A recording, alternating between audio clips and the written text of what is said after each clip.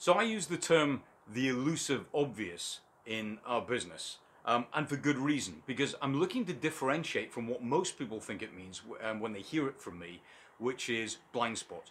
It ain't blind spots. Blind spots are things you don't know you've got until somebody puts a mirror up and kind of shows you that. It's a bit of a revelation, if you will. And things are hidden in there, and you're not really chasing them down.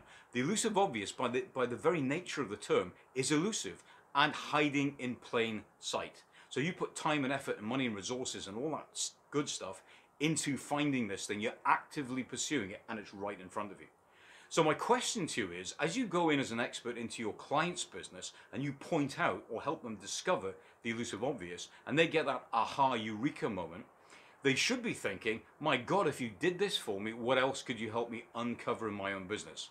So what can you do to harness and leverage the power of the elusive obvious?